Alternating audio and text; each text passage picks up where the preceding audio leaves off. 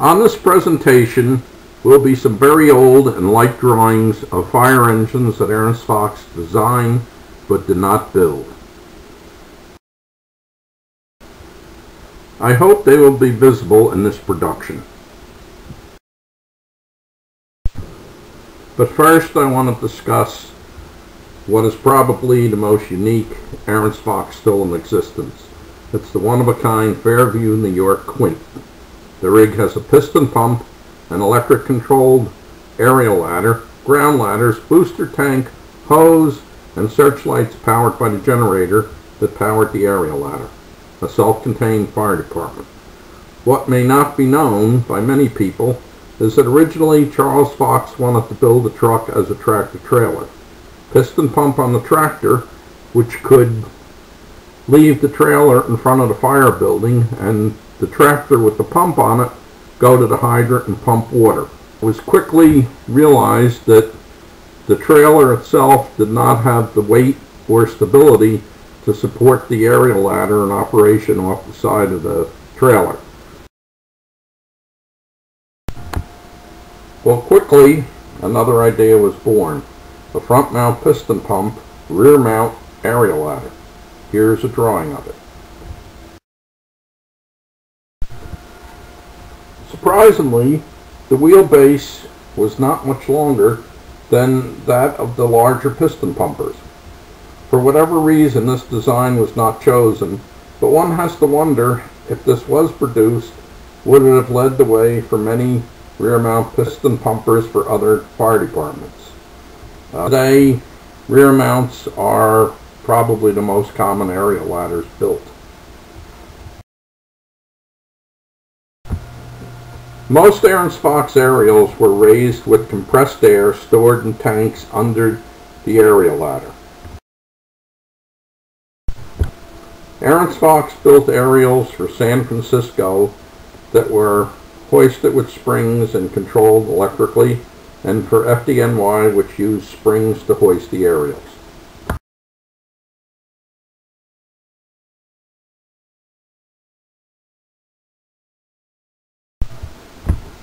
I was fortunate enough to have the opportunity to tiller FDNY's last aerial when I was in motor pump operator school in 1969.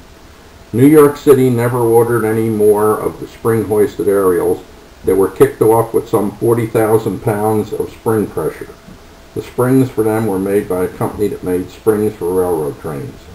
Ahrens-Fox lost a lot of money on the design, tooling, and production of these aerials. Most of these drawings were made in the 1930s. Texaco had a facility in Houven, Ohio, near Cincinnati, and another one in Georgetown, Kentucky. They were apparently interested in purchasing Ahrens-Fox, and Ahrens-Fox was interested in building apparatus for them. Here's a couple drawings of the rigs designed for Texaco. There were several designs, open and closed cabs with booster equipment or chemical tanks. They apparently never bought the rigs, but many years later, Ertl, a toy manufacturer, produced what was a very similar looking rig with the swept fenders and the Texaco sign on it. Lancaster, Pennsylvania, already Ahrens-Fox customers, were interested in Ahrens-Foxes with 6-man seating. Ahrens-Fox drew up a couple designs for either piston or centrifugal pumpers.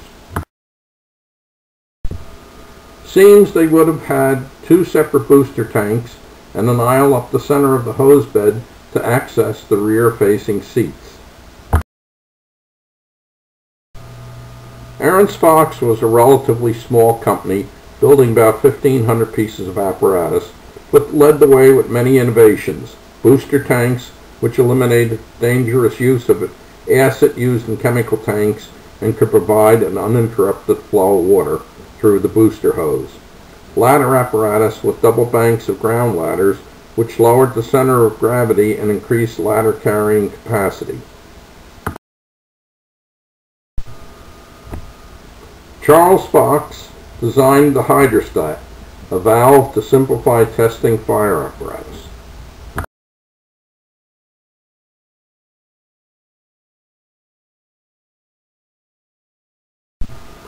Charles Fox was in favor of changing nozzle sizes from fractional to caliber.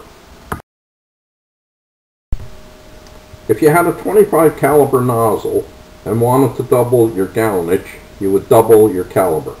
The idea never took off. Today, many fire engines have flow meters. Kurt Knepper invented and patented an early fire pump governor that controlled engine speed up and down to maintain pump pressure. Most new fire trucks today have governors on them.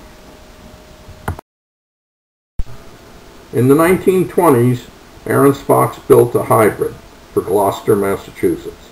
A gasoline engine drove a generator that powered electric motors on the wheels.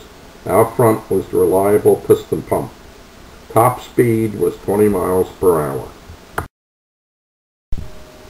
Here are a few drawings for crash trucks.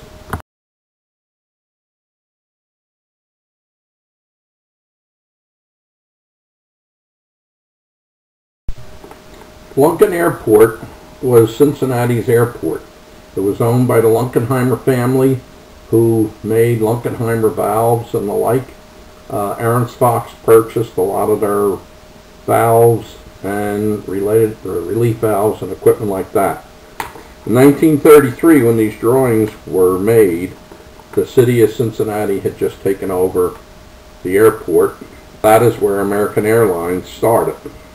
The airport is still in operation today, and it's interesting, the Art Deco buildings that are still in use there.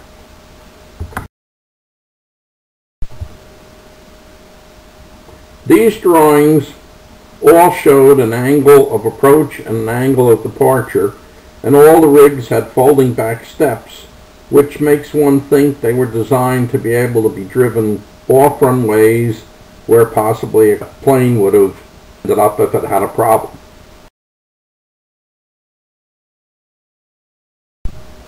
I thank you for bearing with me. I'm not a public speaker, but I enjoy sharing what I know about Ahrens-Fox. After the Navy, I lived with Kurt and Donnie Knepper for a few months, and it was a great experience. We'd work on fire trucks in the shop all day and talk fire engines at night. I was not an employee, but Kurt more than paid me with shared stories and material, much of which was used tonight. As a father, I started early trying to teach my son about Ahrens-Fox fire engines. Jim, now a firefighter on FDNY, has assisted me on all my past presentations as well as this one.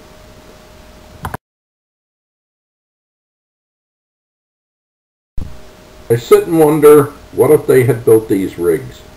Would they have taken off, and would have Ahrens-Fox grown as American LaFrance did?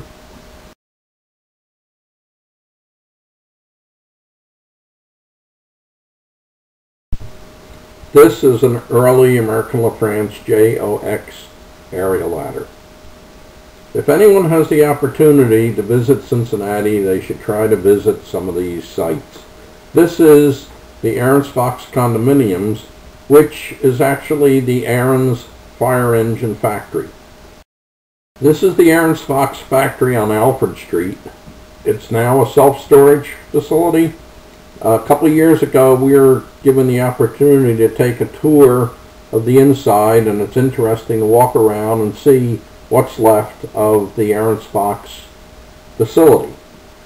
The courtyard where they test the hoist machinery is still up in the ceiling. There's still cranes and the like that ran around on the ceiling to build the steam fire engines.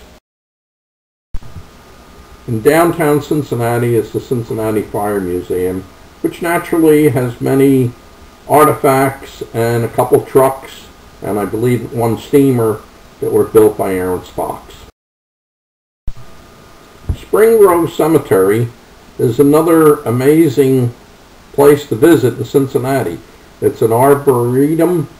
It's also the final resting place of many of the early pioneers in fire apparatus field. Spring Grove Cemetery is actually rated as the second most popular tourist attraction for Cincinnati. It's interesting.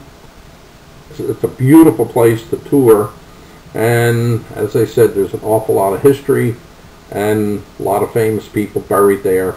Here's the headstone for the Ahrens-Fox families, and all the Ahrens-Fox people were buried in a circle around this headstone.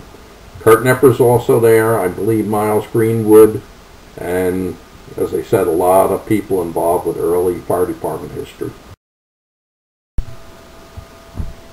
Also, if you're in Cincinnati, try to visit the Eden Park pumping station, which is where Ahrens-Fox used to test their apparatus.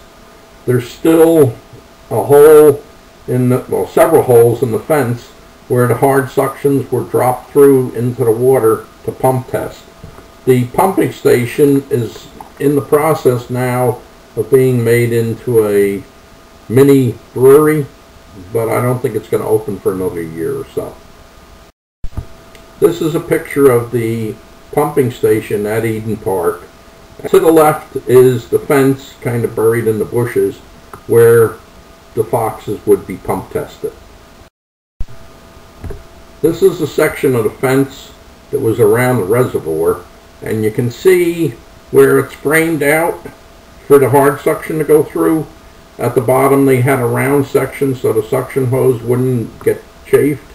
It's still there, and it's just kind of interesting, the history there. If you're in Cincinnati and you have the opportunity, try to visit the Cincinnati River Pumping Station.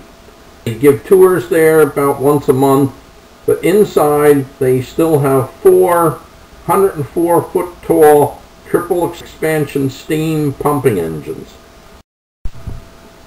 This is a picture of the cylinder block of one of the pumping engines. They're in beautiful condition.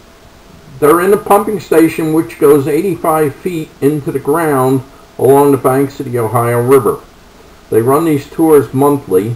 They have a beautiful website. It's called Cincinnati Triple Steam, and if you go there, they give you a virtual tour of the pumping station and old movies of the pumps running and everything else.